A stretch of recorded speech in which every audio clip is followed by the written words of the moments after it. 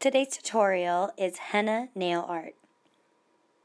I started with a white base on my nails, and I'm going to take my black striping nail polish, and I'm just going to be making a medallion. I started with the half circle on the bottom part of my nail, and I'm just creating little petals for our medallion.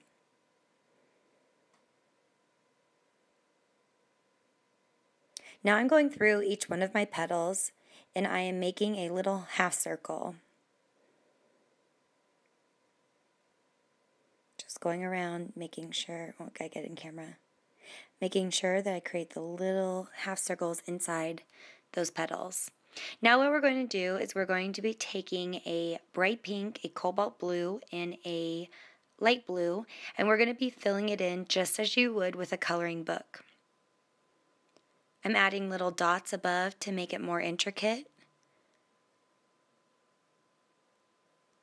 And then I'm going to go through, and once my light blue dries, I'll go over it with that pink again, but for right now we're going to be going through with that cobalt blue and making a little dot down there. If you want your look to be more intricate, add little dots inside the lines that you've already colored. I also went through with a black, white, and gold for the detailed picks, as you can see here too. I'm just picking up that black and putting it in there, adding in just detail to make this look. So here's my completed look, guys. I hope you guys enjoy it. If you guys want to see more of these, please like and subscribe. You can also follow me on my Instagram at Emma Flair.